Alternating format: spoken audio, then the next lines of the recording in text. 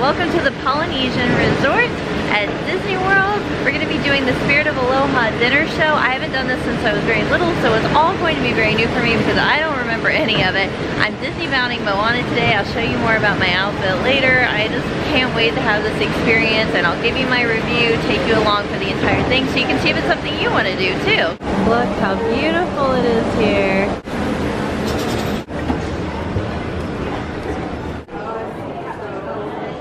So for Spirit of Aloha, you pay in advance, and that's kind of nice because once you get here, you don't have to worry about it. So the tickets, I guess, you get them when you arrive at the Polynesian. So we got here early. It's about 3 o'clock. Our show is at 5:15. They told us to get in line about an hour before our show to get our tickets. So there's level 1, 2, and 3. Level 1 is the closest to the stage, and it is the most expensive. Then level 2 is midway, and level 3 is farther back.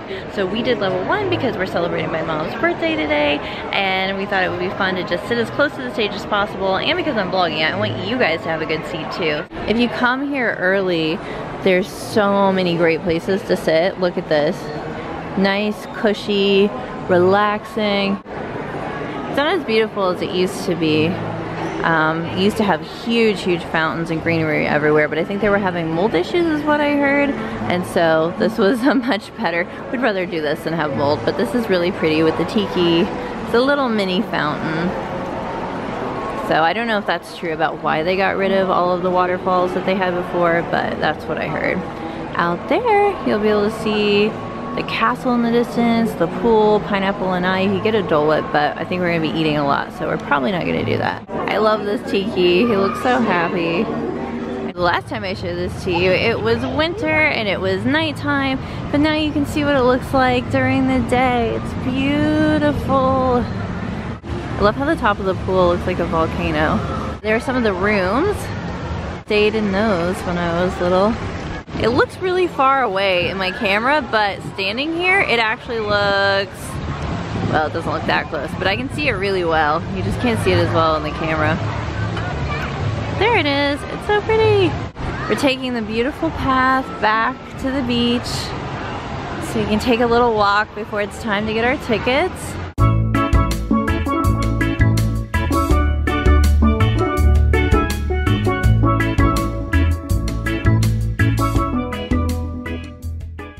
We've arrived at the beach. Over there is the Grand Floridian in all its beautiful white and, what would you call that? Like a dark orangish reddish glory. Oh, there's a boat. Grand Floridian has a very Victorian, turn of the century vibe. There's the castle, more boats. Here are the bungalows. But it's unfortunate. It would be really fun to stay in the bungalows, but it's unfortunate that they're exactly right there because it does kind of change the view. But you can see there's a nice sandy beach. Looks like there's a fire pit for activities.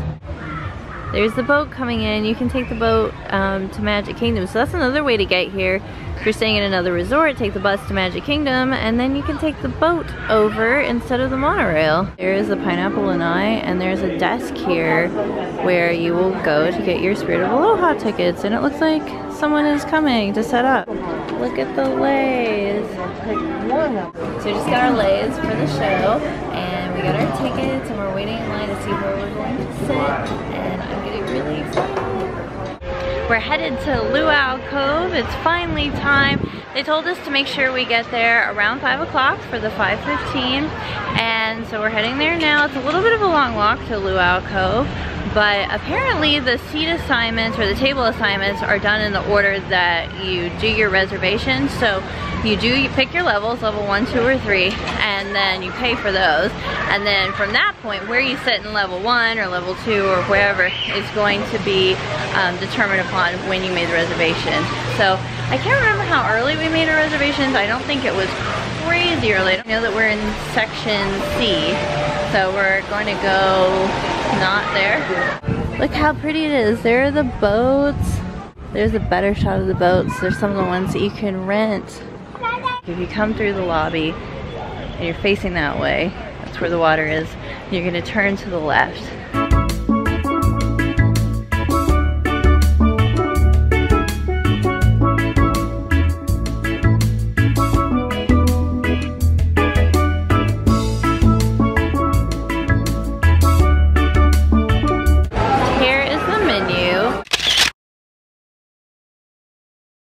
It comes with these appetizers.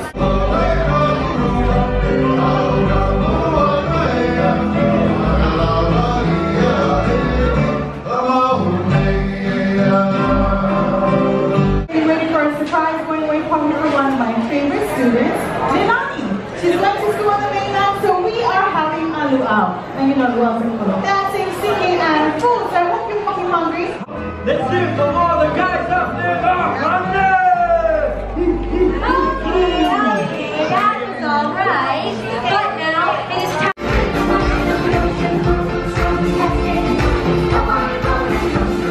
Alright, here's the meat plate, and it is all naturally gluten-free. There's pulled pork, chicken, ribs, and rice. The food is delicious. The cast came out and they sang a little bit, and so that was fun.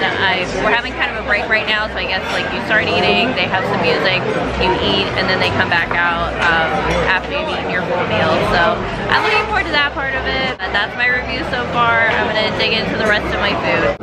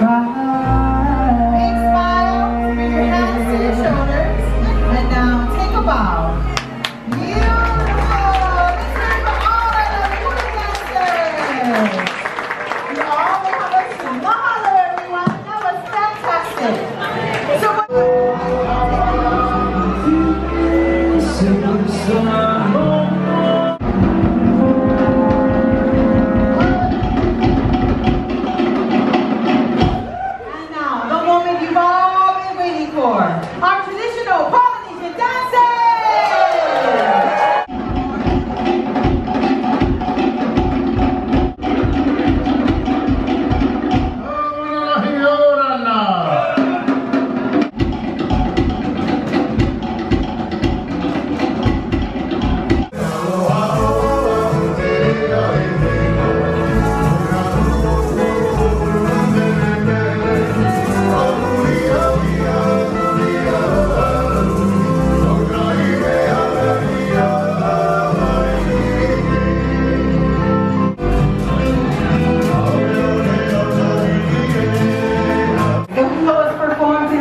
Of the ipu. And instead of singing, chanting was used to tell the stories of the world around us.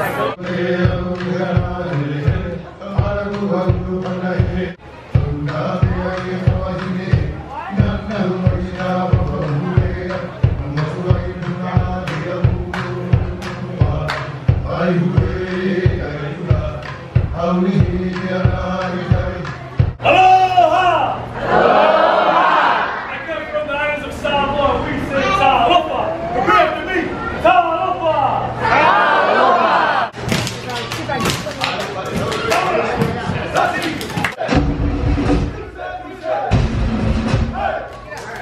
Oh, this thing hurts!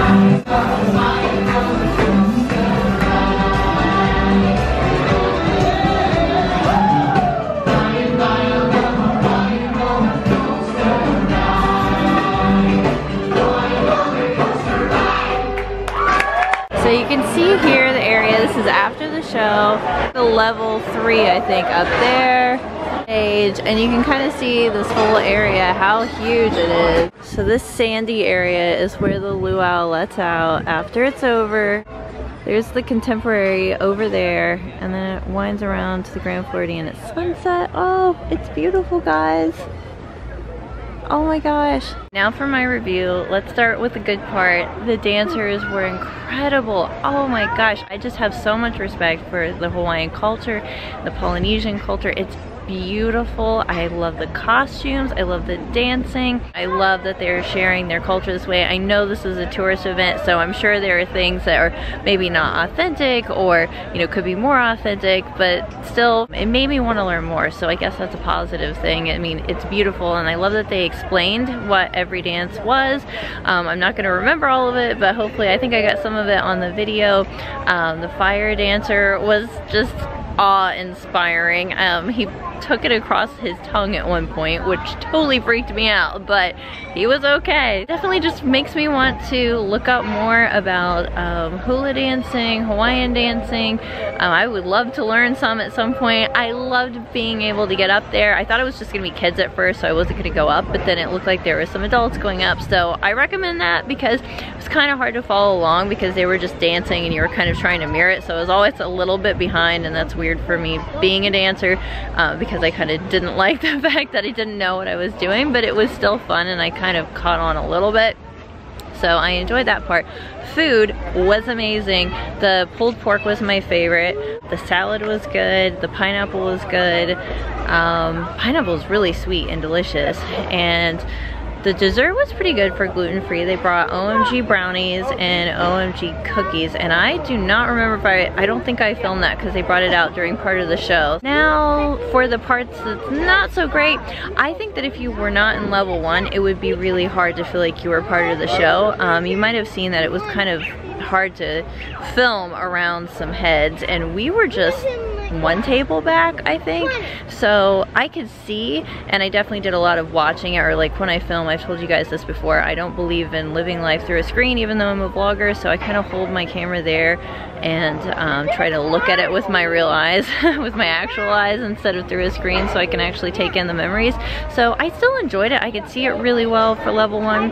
But if I had sat any farther back, I think that it would kind of ruin the experience because there were so many people, and even though the level 3 was elevated, you were just kind of, you're in a covered area, which is nice because it's not hot, but you're so far back that I don't know that you're seeing the stage very well, and it was absolutely huge. So I think if we had sat anywhere else, we were pretty close to the stage, if we sat anywhere else, we wouldn't have been able to see it that well. So I think if you're gonna do it, just go ahead and spend the extra money so you can sit in level 1 because you will be able to see the show that way. It's an expensive dinner, but the food and the show to me was worth it if you're in level 1. I just had to show you my outfit. It's a Moana Disneybound that my mom made, which is in Disney. It makes me feel so happy to wear this. Moana is such a great movie, and she's such a fun princess, and she's so strong, girl power.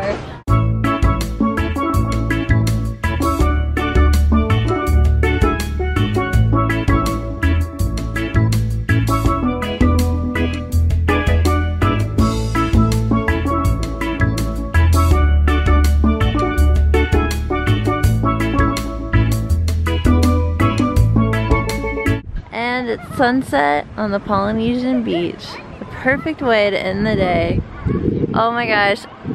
And wait for it, wait for it, wait for it. Can you see it? Maybe? There's the monorail.